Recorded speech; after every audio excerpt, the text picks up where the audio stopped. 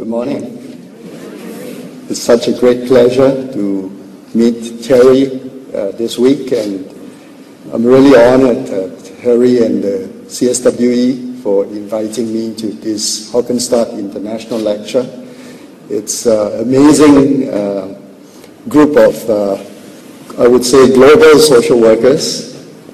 You are doing tremendous work in the areas that are challenging and exciting, because the world is changing so fast, and I'm so thrilled to meet someone so young who is so interested in international welfare. And Terry, you're really young at heart, as it is, and it's good to meet old friends and good friends, and I think many of you here would be my teachers in the area of international work, and I am really, really honored to share with you some of my thoughts today. The topic that I have given is the new frontiers of international social work. Is there East-West divide? And if you see the color code there, I will also talk a little bit about whether there is a divide here in the U.S. Between two significant camps. Most of you would have heard of the Nobel Peace Prize laureate Rudyard Kipling, and in his poem, in the Ballad of the East and West, Kipling said, "O East is East, and West is West, and never the twain shall meet, till earth and sky stand presently at God's great judgment seat. But there is neither East nor West, border nor breed nor birth, when two strong men stand face to face, though they come from the ends of the earth." Many people know the first part of this poem, but the last part is actually very significant, and it gives us the clue of how East can meet West, or would they meet someday. I believe the East is marching on in this decade and in the last 3 decades, and is rising rapidly as not just an economic power, but also in the social political arena. Some years back, we always were told we got to look to Japan, because Japan was a rising economic power. And I think right now the eyes are mainly on China and India because of the great economic miracle and recovery, even after the 97 economic downturn. It's recovering fast, and the growth rate is sometimes in the double digits, but certainly in the high, in 7-8% of annual growth. And we find that with economic and political power, the relationships have changed. And if you had been to China or India 20 years ago and now, is vastly different. And the progress is steady, but there are still lots of uncertainties in Asia. As we see what's happening in the Middle East and the Western Asia, you find that there are lots of political uncertainties still.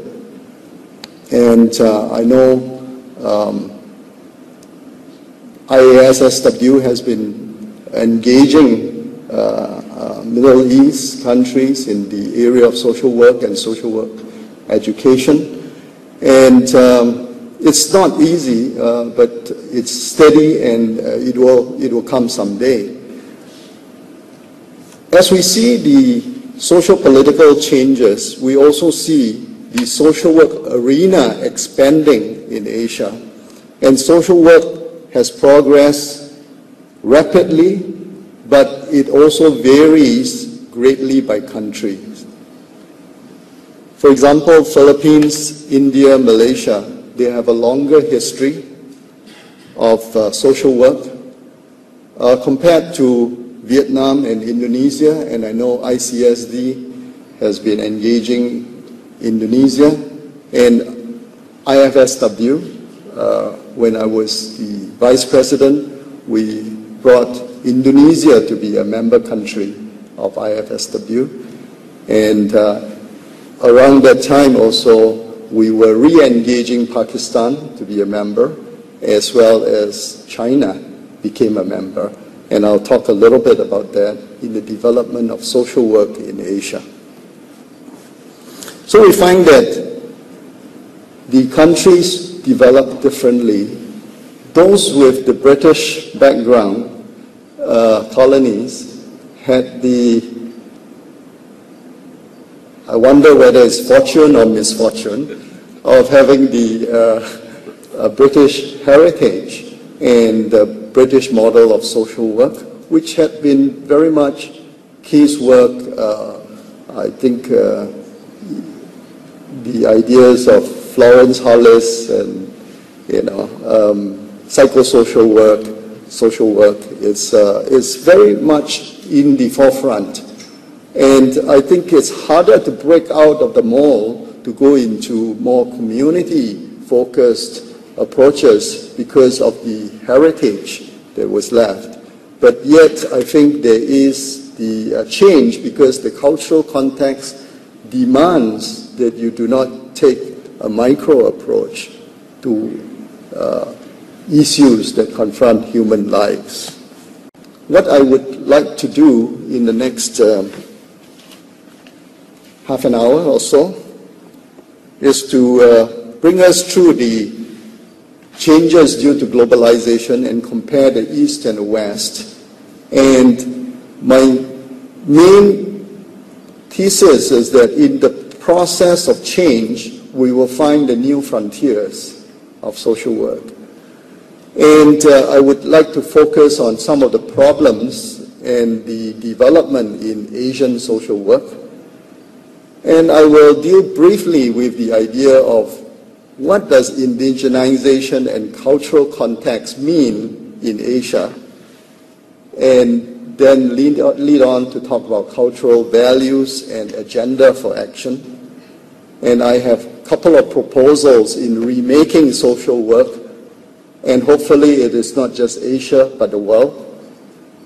And I will end up with our million-dollar question: is there a clash between the East and the West? And I think most of you know the answer already. You want to have a head start on that? Go back to Kipling.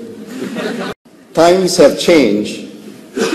The world today is vastly different from when social work began in the late 1800s, or at least modern social work in the late 1800s and early 1900s.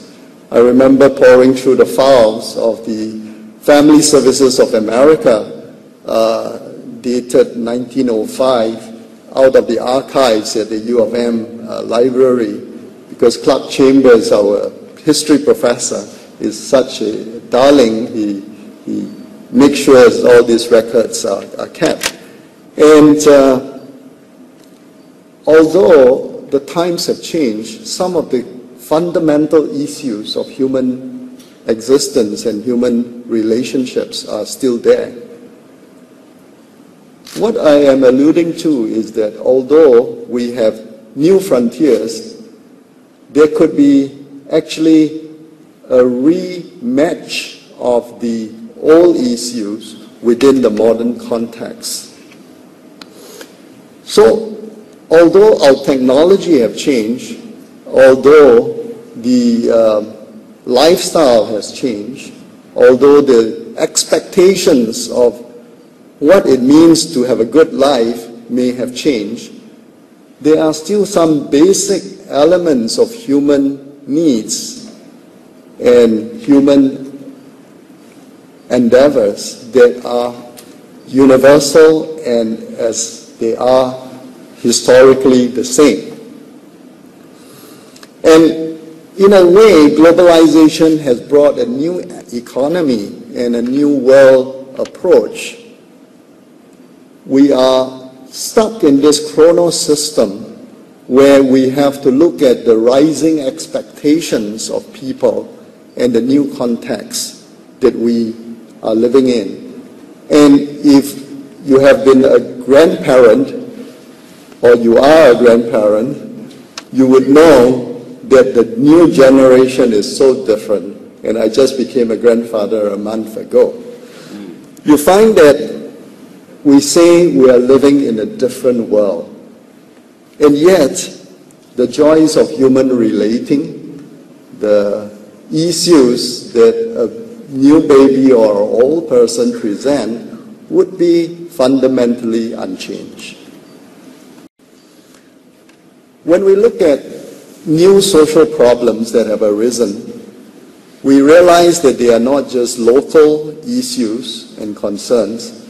They are concerns not only in America, but they are concerns in Tanzania and in Hong Kong or as far as Papua New Guinea. And we are engaging Papua New Guinea in the Asia-Pacific region, and they have also become a member of IFSW.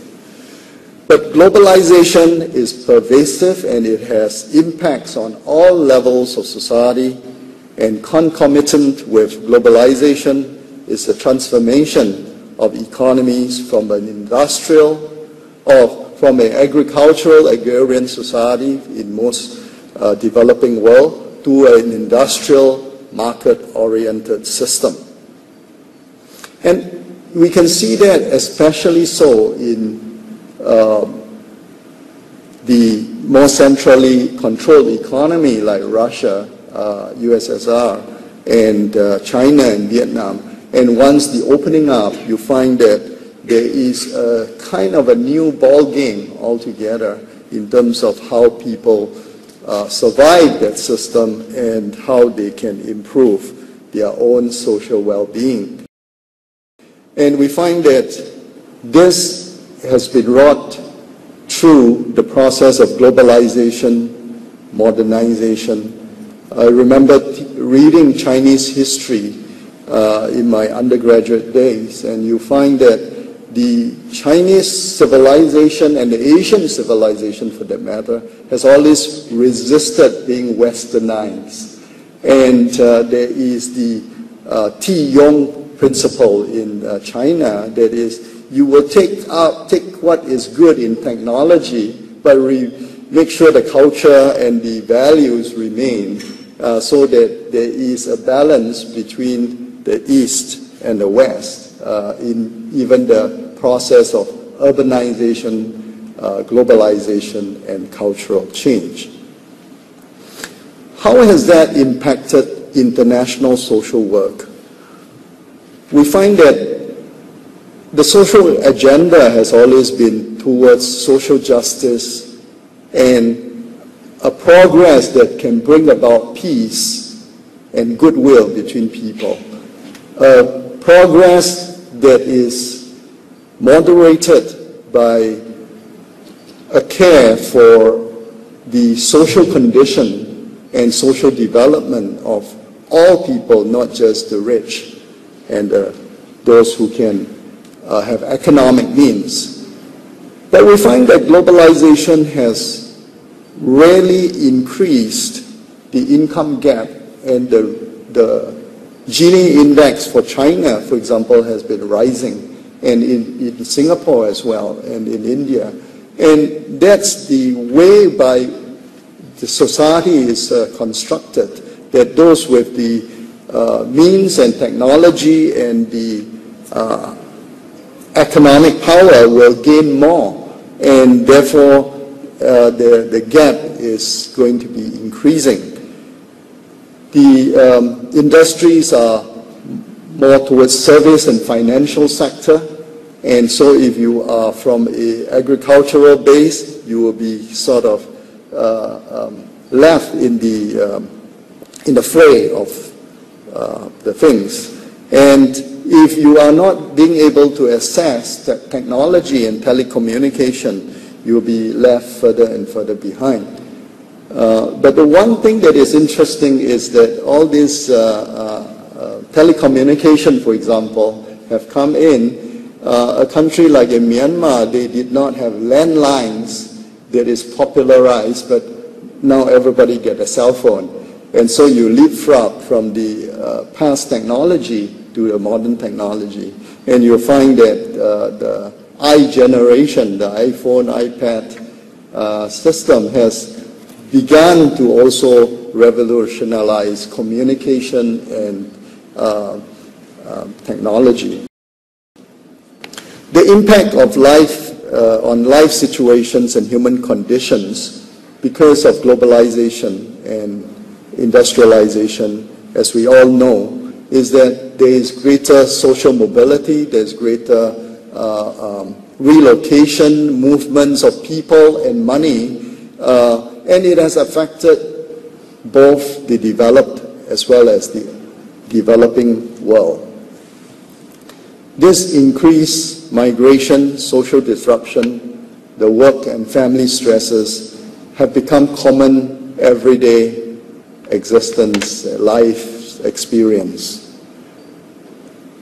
We have also noticed that in many developing countries, there is a drastic rise in consumerism, and in all areas, whether it's in communication technology, in transportation, in housing, in the food, and we all love food, and you find that the food has been transformed. You can get any kinds of food in Singapore, and I'm sure in Washington too.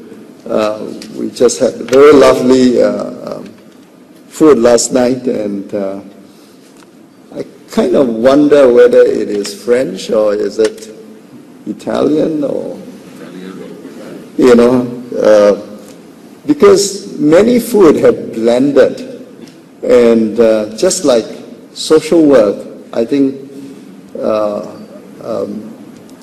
the flavors have multiplied. The kind of blends of, for example, curry is fantastic. That you can get Japanese curry, Thai curry, Indian curry, the real stuff, right? And you know, even Malaysian curry, Singapore curry, they each have their distinct flavors. And to me, curries are like, social work is like curry, you know. There should be different blends for different areas. Some like it hot and spicy. But I think social work, if it's able to be like curry, then the blending will be just right for that right context. And I think the curry in America is pretty mature, the social work curry here. And even in social work, the curries have many blends just in the USA.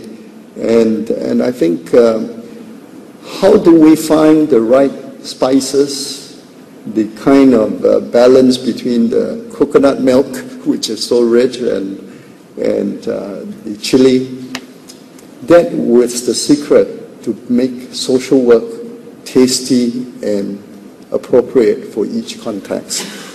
So I don't know why we went into curries, but that's the idea of how blending of technology with the context has made globalization and social work to have that kind of special meaning.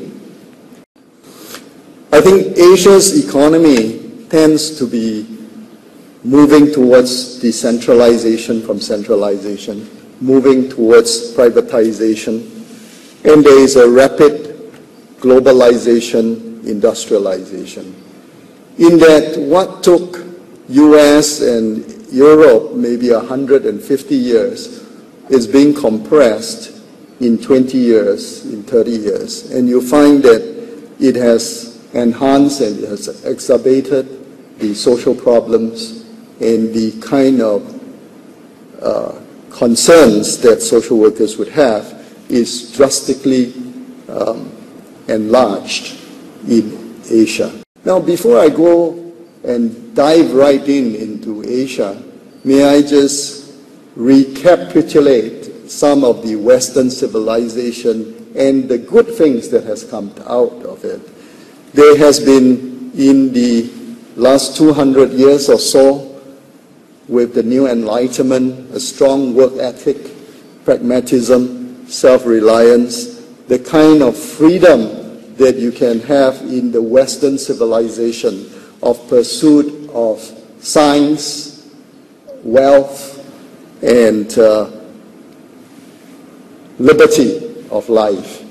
And I think that has come about because there is a pioneering spirit, there is that kind of emphasis on individuals having the freedom to explore, and individuals are not serving the government, it's the state that has to take care of the individual. The state has to protect the individual. So the development of science and the application of this technology of industrialization has brought about, on the whole, a better life for Western civilization.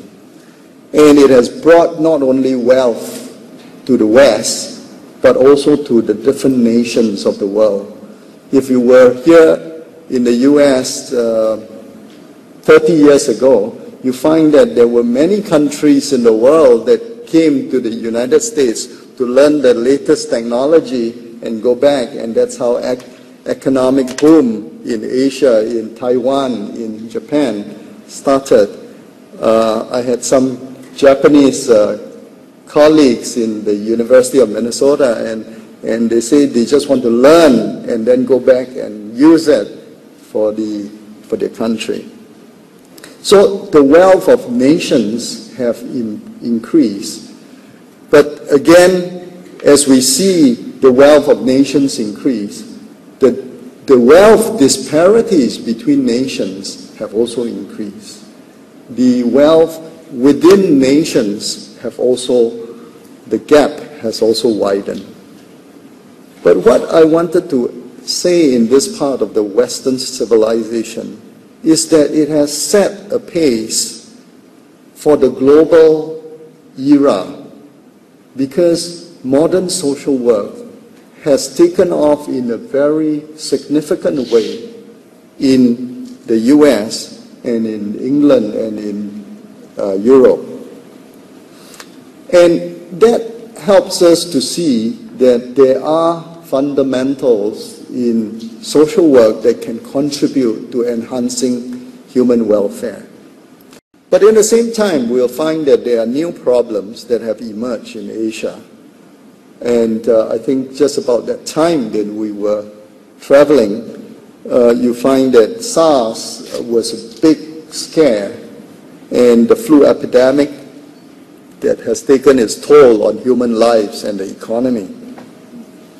And we find that social workers, whether it's in the East or in the West, have arisen to this call. And because this happened in Hong Kong, more and more social workers in Hong Kong were involved with working with patients as well as their families, and not only that, but also within the communities in helping victims and those who have been affected by SARS, the businesses and the different organizations that were involved.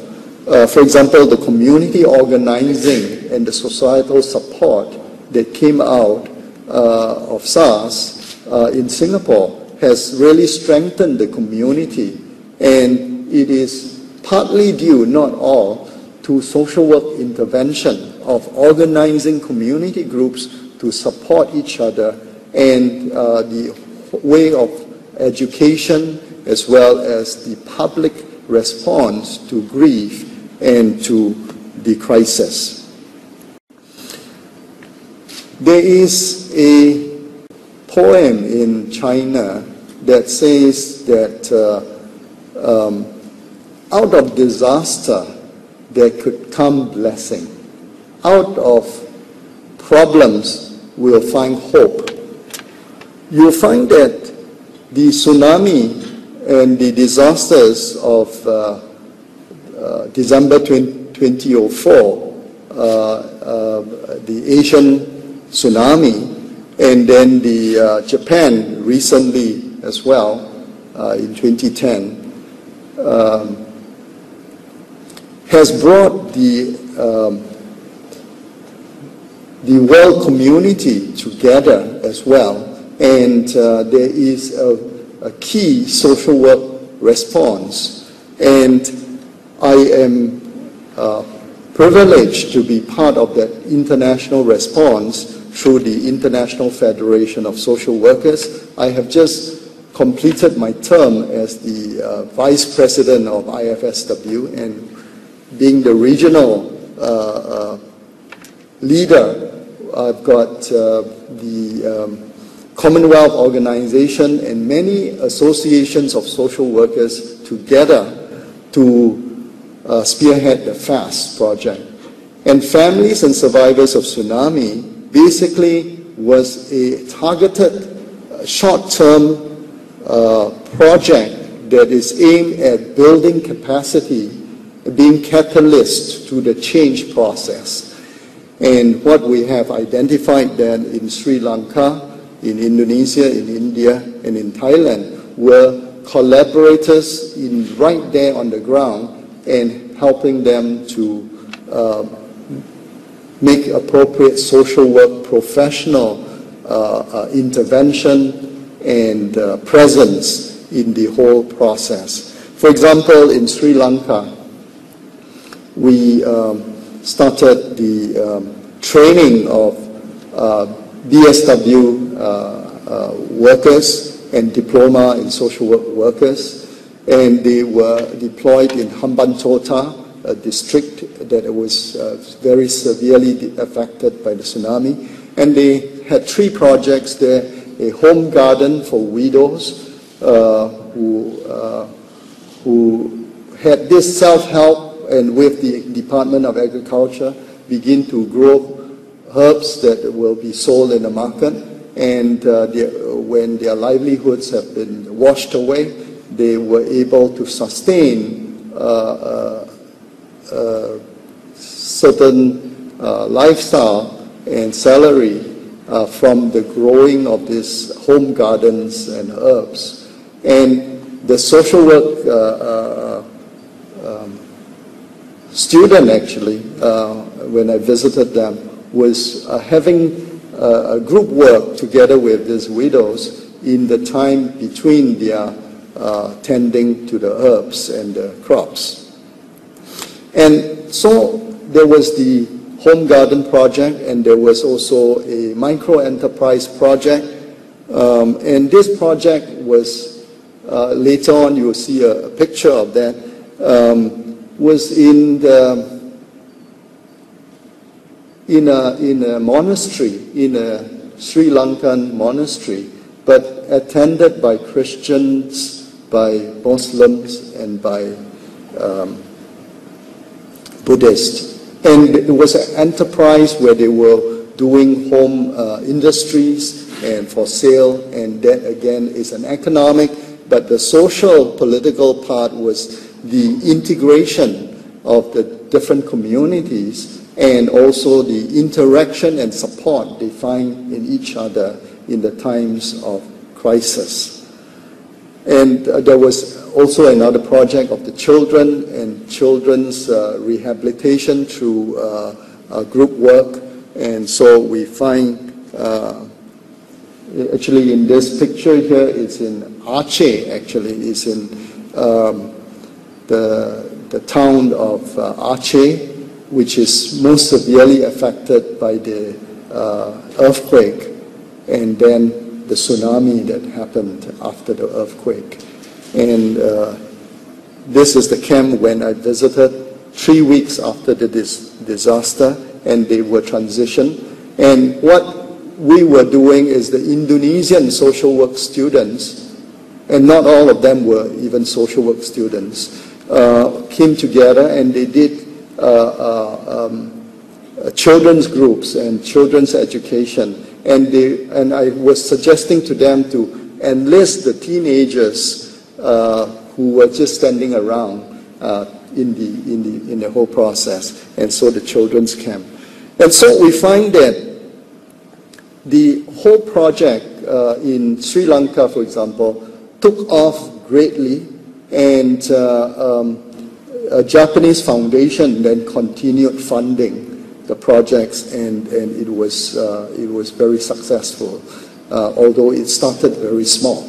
And the project in Aceh was on child protection and was training of the child protection workers, and the Indonesian associations of professional social workers were greatly involved in the training process with some assistance from the international community. And again, that project was taken over by UNICEF, and the UNICEF funding, I understand, continued even 2 years after the project. So what we find that social work response has to be timed in the right way, and it need not be big. It could be just a catalytic way whereby we see where the need is, how we build capacity, and how we enable the sustainability of that kind of project.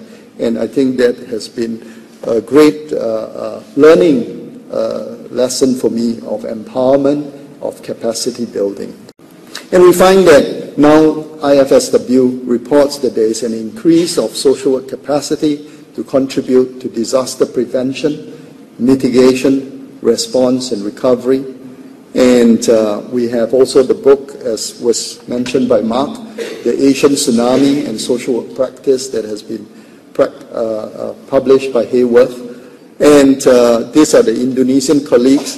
But the idea here is that social work must not do it alone. And the value of social work is the ability to harness community resources to augment the professional intervention. And also there is a need to look at how it can be sustained, how prevention and developmental strategies must already be in the forefront as we go in.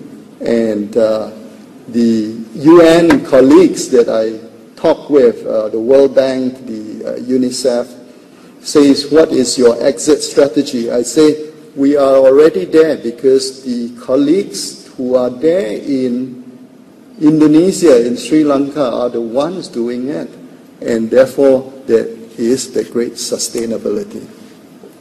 Another issue in Asia, and I suspect not just in Asia, but Africa and all over the world, is the area of dealing with change and conflicts. Well, I just realized that I might have to move very fast. Is it okay if I just skipped some of this? Yes, okay. And because there are some good stuff further down, so I'll move. Okay. I know that this is an issue that we all say, change. Change also brings about conflict, and conflict has to be resolved. And my own thinking in Asia is that it is the marginalized group that has to be empowered and has to be actively participating in the process of change, whether it's social, economic, or political change. Let me turn to Asia, and specifically a case study in China, that the growth of Asian social work is so phenomenal that China actually is a very unique case. In 1952, social work education was abandoned because the Communist Party of China sees that there's no need. The party is the answer to all social problems. And it's only restored recently in 1988 with the founding of the China Association of Social Workers in 1991, and then in 1992, China joined the International Federation of Social Workers. I remember brokering that as I met with the president of the China Association of Social Workers, and I said, it will be great for you to join the IFSW fraternity. And he says, yeah, we really want to. We have some requests, and we were negotiating on the membership fee. The president of the China Association said, we have 10,000 members. So I say, very good that you have 10,000 members. The IFSW charge $1 per member. So your fee is $10,000. Oh, he says, no. So we had to relook at how many members and how the fees are paid. But it was so great to have them join the international fraternity, and you find that it is in the engagement that social work is being transformed in China. So the China Social Work Education Association was formed in 1994, and then in 2003 we find that there was suddenly, I was talking with the vice president then of IFSW and saying, how did 80,000 people get qualification of professional social work overnight? And he says, they just had an advertisement, all those who want to take the social work exam come, and the Shanghai Bureau of Civil Service gave out 80,000. So I said, so how do they practice social work? So it baffles me. So therefore we went into an engagement and say, do they have pre-qualification? Do they have training? How do they certify and continue professional development of these social workers? And then we find that since then the training, the certification is more regulated. And in 2011 there are 260 universities offering Bachelor of Social Work program. So you're going to see a new generation of social workers in China, and it's so exciting. There are 58 universities with MSW program. More than 10,000 social work students graduate annually.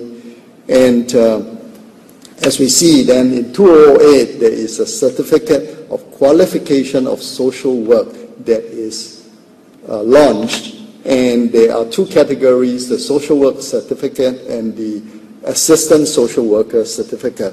And we find that between 2008 and 2011, there were 13,421 people who have passed the examinations and for social worker, and 40,000 or so have passed the examination for social work assistant. Now, there is now a pre-qualification. You need to be from a school of social work and have 3 years of practice in the field to take the qualification of social work. And if you have a master's, then you need at least 1 year of practice after that to take. And for the assistant, you need to be having a practice of at least 6 years in the field of social work, and then to take the assistant social workers.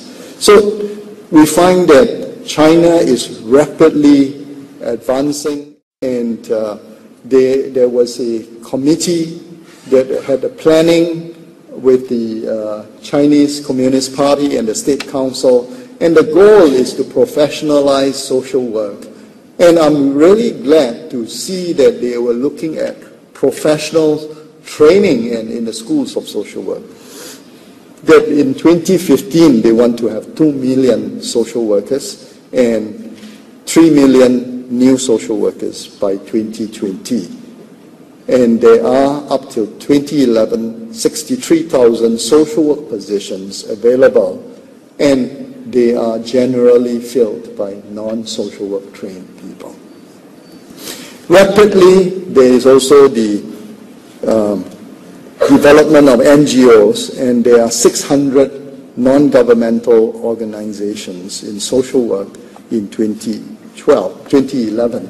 And you find that it has increased greatly, and the Chinese government has actually instituted a process of charity organizations being registered and the process.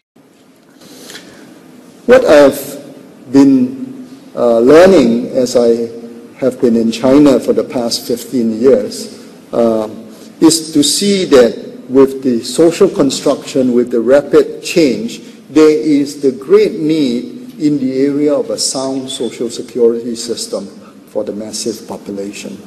And I think to just go into the micro social work arena is going to be wrong strategy if it is just only service-oriented social work.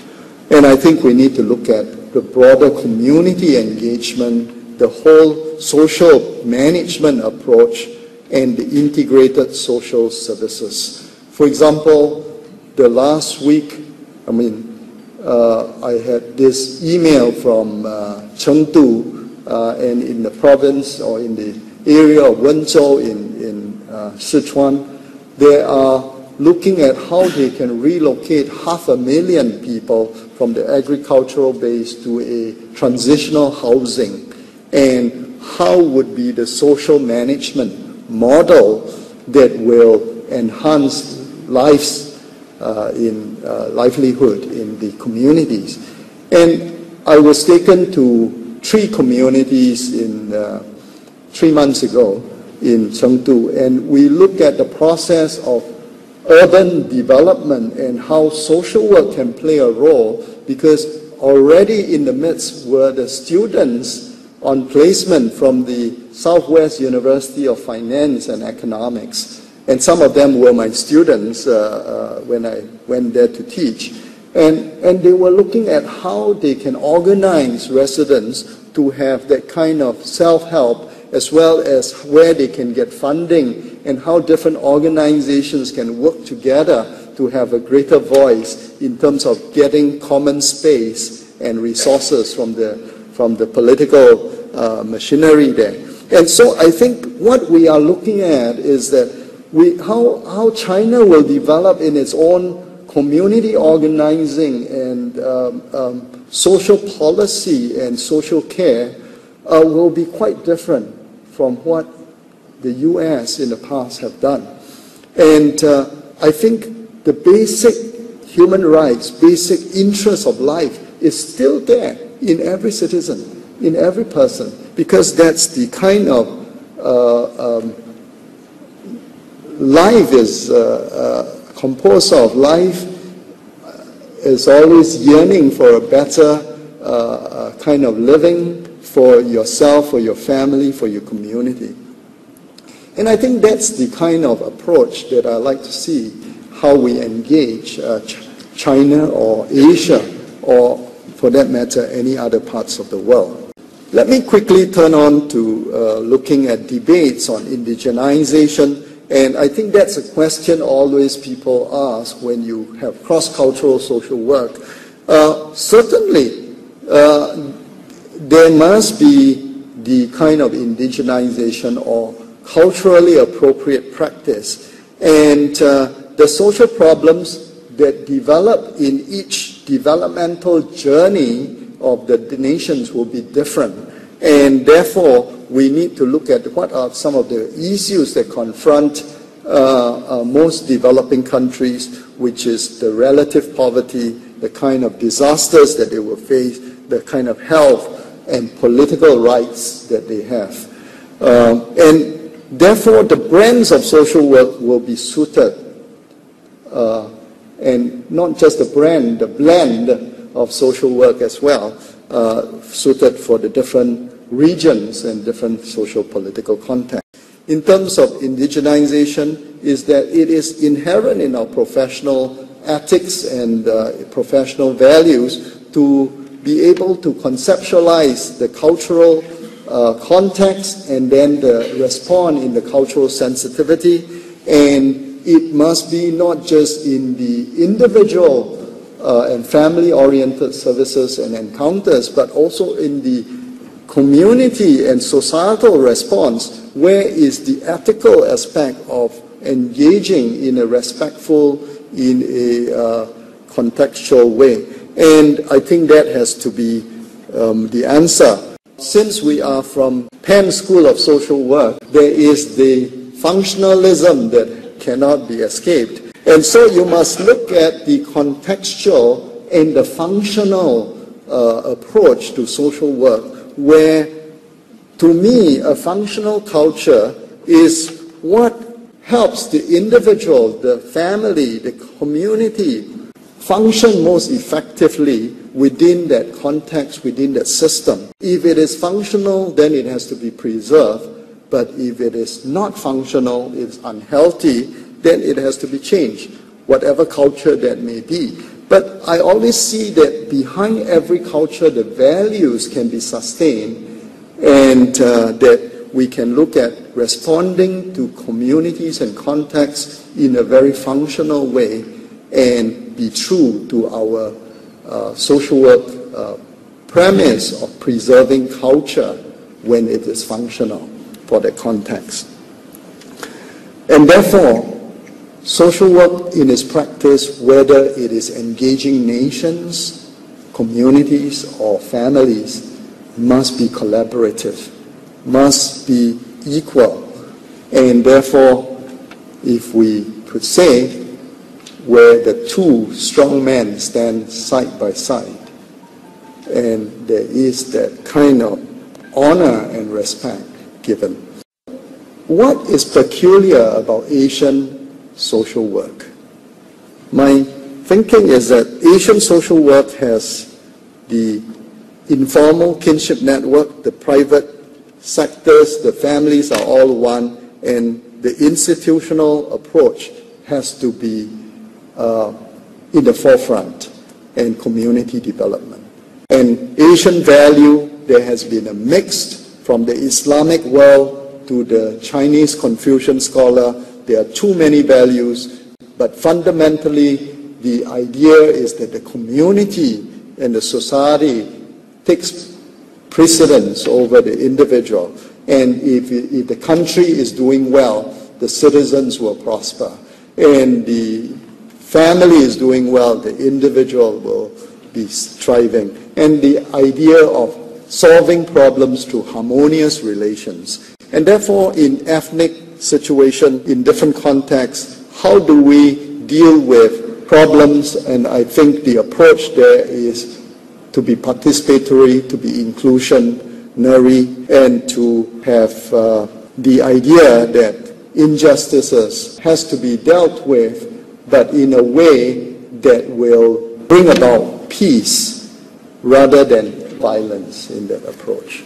Asian welfare has very much focus on the family, and I was at Harvard for a month debating with some of the scholars there at the Town School of Law when I was doing mediation. And the idea that they have is that you cannot have a law that mandates adult children to take care of their parents. It won't work, at least in the USA. And I said, but that's inherent in most society, that children take care of their parents. When that law of Maintenance of Parents Act was introduced in Singapore, I was one of the first to respond to say it is not by law alone.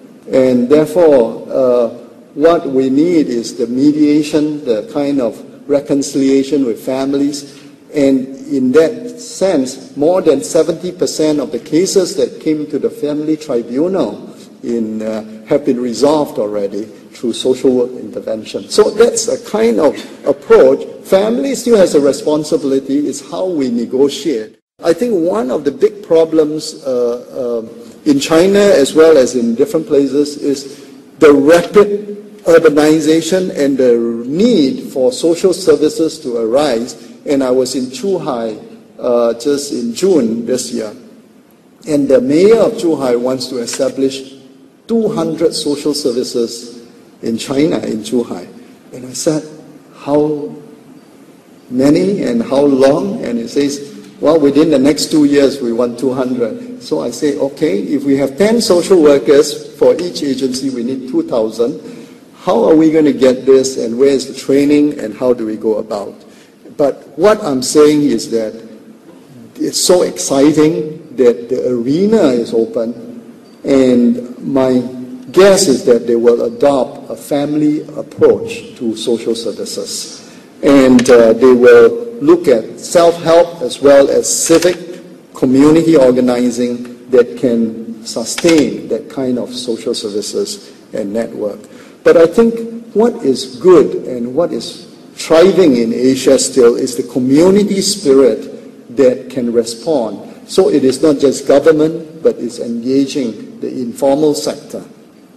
What do we share in common with Western social work? As you know, most of the social work educators and training came from the West.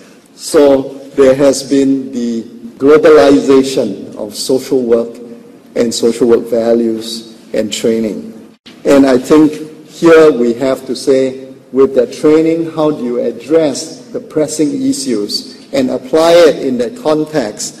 And the context is that there is rising expectations for government to do more, and I think rightly so, but I think we should not just follow the West in government doing all, because I think the whole idea of human welfare is that it is a partnership, it is a responsibility of the individual, the family, the community, and the government. In Singapore, it's called the many helping hands approach, and I think that's the approach that Asia should move to, whether it is working with government, in government, they must be true to the social work values and principles, at least the original versions, and look for peaceful social change.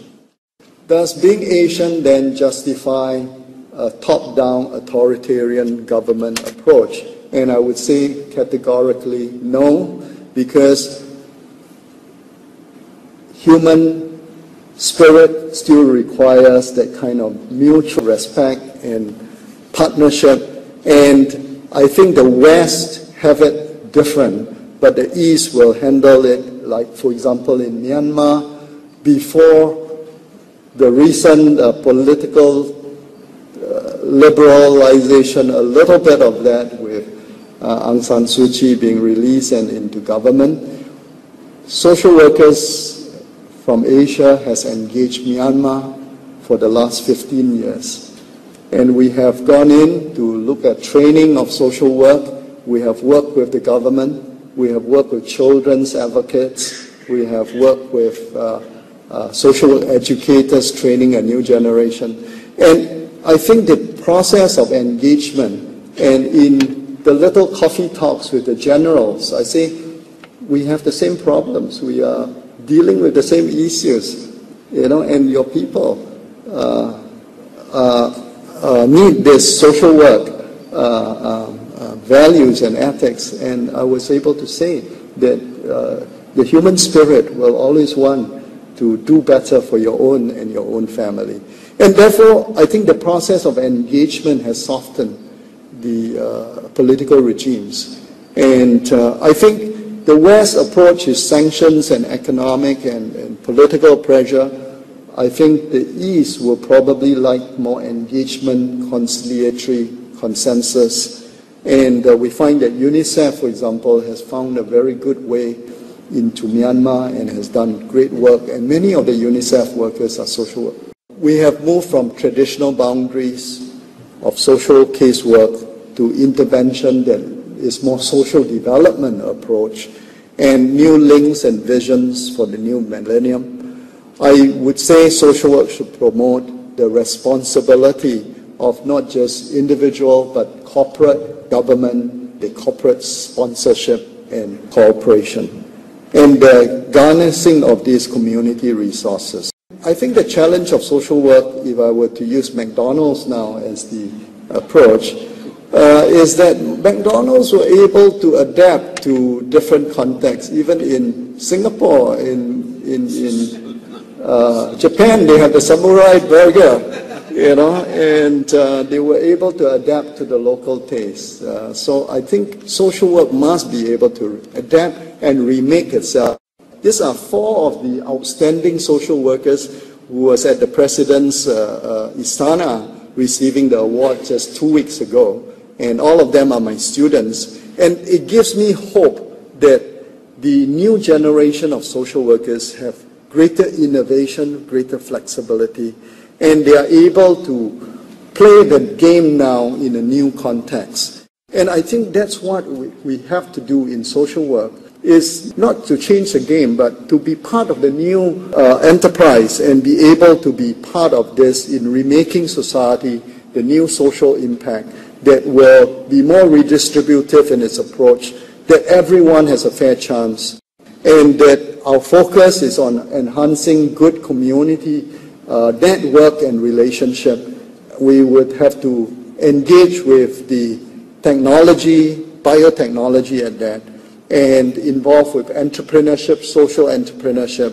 We should be more and more cross-disciplinary, and we should, as Terry has said, we should do cross-border social work, which is excellent an idea, and I think social work without borders, collaborative social work, I think will be the trust that not only CSWE but all over the world has to be engaged in. I will look at some of the new boundaries and markers. We need greater inclusion, less territoriality, greater openness. We need to move towards greater inclusions, especially of fringe social workers. I was very amazed when I was engaging with the Russian social workers in the definition of the world definition of social work in 1990 when it was tabled in Montreal. And it says social pedagogy is part of social work. And I say, can you explain what it is? And it's basically social education and the people that are involved in that. And I was more open to looking at how we can include social educators, environmental and disaster managers as fields of social work. And we will have to look at how social political activism as part of social work, and it is beyond just advocacy and policy. I think we have to decrease territoriality, abolishing this in controlling social practice between states or between countries. There should be greater mobility, fraternity and exchange, and I think great to have the field exchanges. There's greater openness that is needed, and I think what we have been looking at is developing more indigenous social workers, like in New Zealand that they have been doing. And I think it's wonderful that you find that it's a construct that they can do, because there are competencies, knowledge and skills of indigenous helpers that has to be acknowledged in the social arena, and they have made a very positive contribution to social intervention. Let me close by looking at clash of civilization. Huntington's idea is that when global politics occur, there will be great conflicts between nations with different ideologies and civilizations. There has been tension between East and West, but I see a way forward as the East, the West, all embracing the future, and that we are educating for change, and we are educating for a brand new world, and that social work in the West has to change, just as social work in the East has to grow. And the core mission of social work should remain constant, and the dynamic form of international social work will evolve, but our core values, our guiding principles, and that we should be steadfast on this, that social work is about social change, is about human relationships, is about empowerment, is about liberation of people, it is about well-being of all citizens. And that is the fundamental approach. We need to change. Social work education has to change from what I would call, or what Jim Mitchley has called, the imperialism of the West, to a more approach of partnering and partnership. I was part of the document of the IFSW and IASSW document on the standards of social work training, and it was quite embarrassing for me to acknowledge that it looked like CSWE document. And But there are lots of good stuff in there. It's just that where are the differentiation between cultures? I would say the vision is that we could deliver quality training to where there is need. And that would be the mandate of social work education. And we have been talking this week about a proposal to launch a global institute of social work. And this proposal is that the Global Institute will be essentially riding on new technology of delivering online virtual training, timely, that is useful. And it is not to replace the formalized training in the schools, but it is to augment that from the various countries in the world and actually to point towards that in the future. And the idea here is that social training should be available to frontline social workers who are doing a fantastic job, but they can be even better once we have that kind of assistance and collaboration. The idea that I have, and I've talked with President of IASSW, and we hope to collaborate with different organizations working together for the training of social workers and also possible practical attachment training projects and collaborative projects. So the support from different members will be important and technical support, but I think that's the way forward to popularize social work education, to make it available, quality where it is needed. In rounding up, that the Western models will have to change with new ways society is organized. It's inevitable, and social work in Asia, in America, will have to meet the demands of the 21st century world.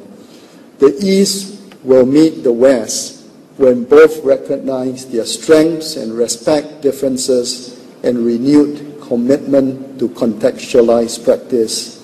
Yes, we should develop standards of social work. We should move the banner high, but we should be more inclusive, and we could enhance the value of social work practice. We could enhance the value of social work education, whether East or West. Now, to paraphrase a very famous person who recently got re-elected, we are not the Eastern world, we are not the Western world, we are one united world. We are not so divided as our cultures suggest. We are all in this together. Colleagues, social workers of the world, unite.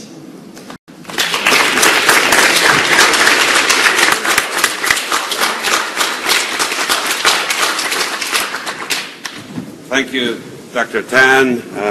We have a few minutes for perhaps one or two questions. I just want to say in concluding comments to myself, if I can paraphrase my mother-in-law, you have taught me once again that we are, although are different, we are still the same. And I also was very intrigued by watching the ghost of Ruth Smalley and Otto Ronk come through the room as we discuss functional social work. And finally, I think one of the takeaways for me is how social work is like curry around the world. I won't think I will forget that in a long time. So do we have one or two questions from the floor that you would like to address to Dr. Tan? Yes. You mentioned issues of indigenization, and I'm wondering if maybe, how you are addressing that specifically. Did you say innovations? Indigenization. Indigenization. I think social workers are so adaptable. They are indigenizing every moment. And I would say indigenization is basically an application of what you learn to the context and the culture. And so I think certainly in the West, there are various forms of, say, indigenous practice with Native Americans, indigenous practice with minority communities. And we are learning as much from you. And therefore, in the East, I'm looking at more indigenization of social work, including more the extended family, for example, in our intervention, and bringing in community resources, which are actually the real social work approaches. Social work approach in the beginning has always been looking at a systemic approach to social intervention. And so I would say systemic intervention in its pure and ideal way is really indigenizing social work practice. Thank you. Time for one more question if there is one.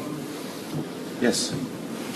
Vimla, such a pleasure to have you. Congratulations, wonderful ideas when describing. At the same time, I think there's a lot of thinking that we need to do in terms of the term we are using when we are looking, because there may be contradictions.